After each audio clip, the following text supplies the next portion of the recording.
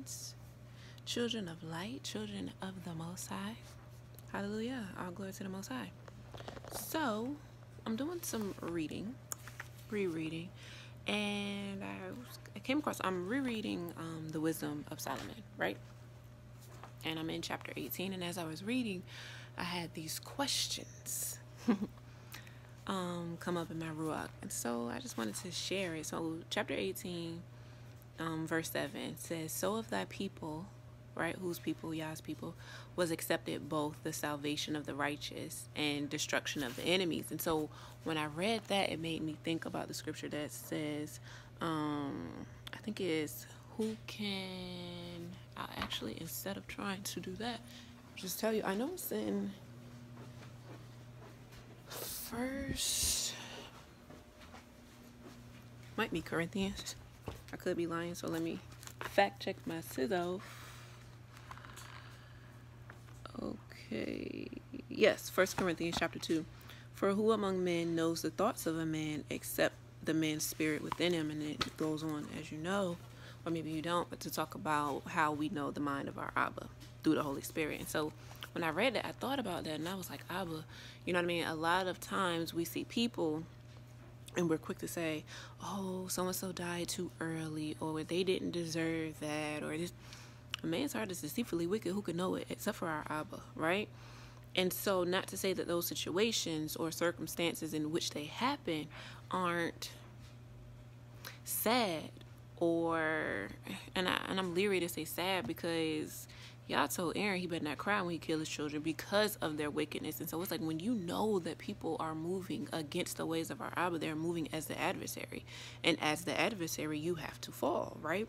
And so it's like, we have to move with this understanding and this knowledge that Yah is righteous, right? And his righteousness is just, okay?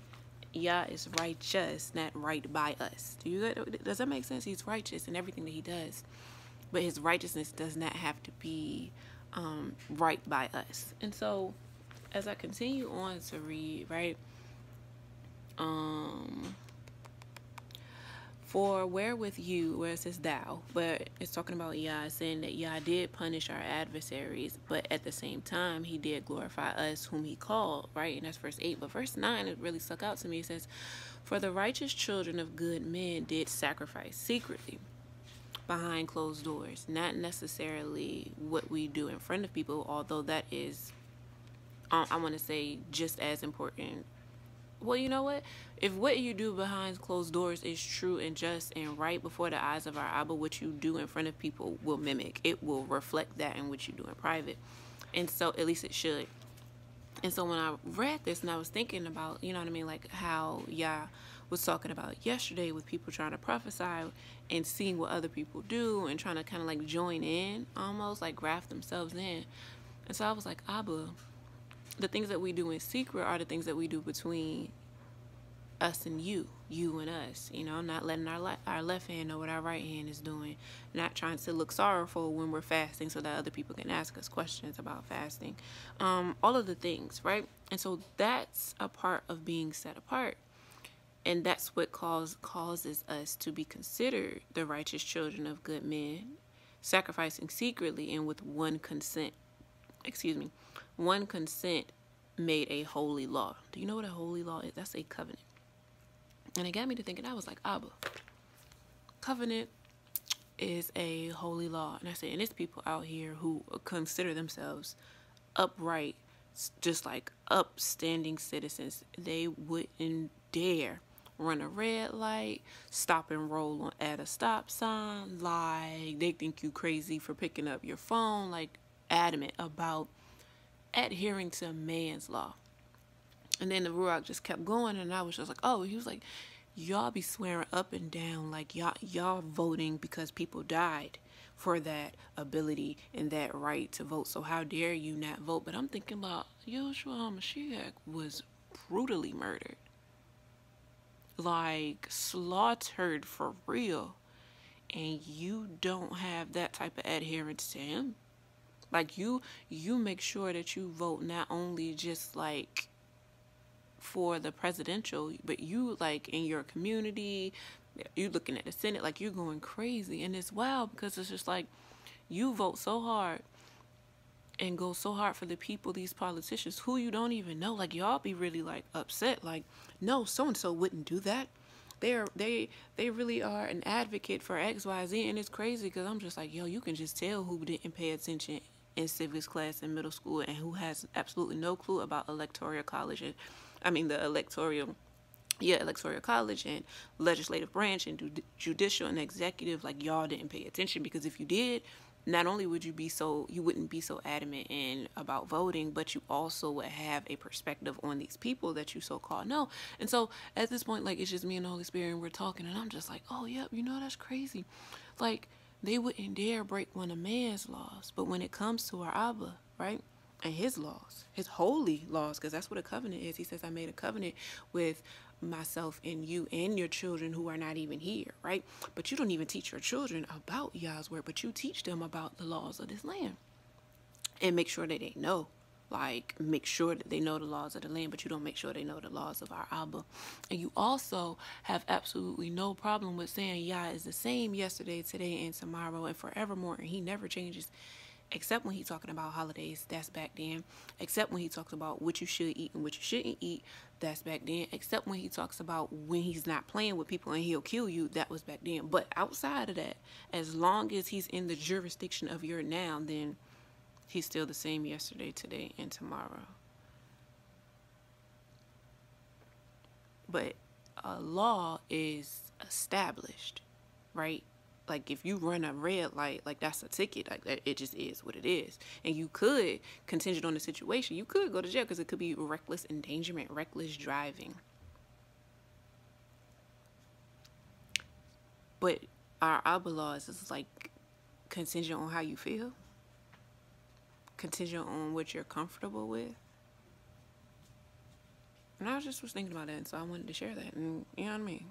Hopefully it gets you to thinking about what it is that you do. Like, not just when it comes to law, especially when it comes to law, but like, bro, you don't read the Bible of the God you say you serve, and you have absolutely no, like, you don't even know what this is. You don't know what it is, and if you do know what it is, you kind of shun it, like, no. Where did it come from? Who wrote the first Bible? What does it say on the front pages of your Bible? Does it say anything about who wrote it? The publishing company? Have you ever looked up the publishing company? Who are those people? What is the original language of the Bible, of the God you say you serve? What does Catholicism have to do with the Bible of the God you say you serve? And why were things taken out? And what does canonical and non-canonical mean? Like, y'all, there's nothing in you that wants to know more about our Abba, and that's why you cut off. There's nothing in you that wants to know more about our Abba, and that is why you are cut off. You have no desire, no yearning, no longing. He says, seek. And you're not willing to seek him at all. Like, if you have this, if he doesn't drop it right here in my lap, oh wow, I'm just gonna go with the flow. Go with the flow of things. There's no sense of urgency in you that causes you to say, you know what, I need to know more about this God I say I serve.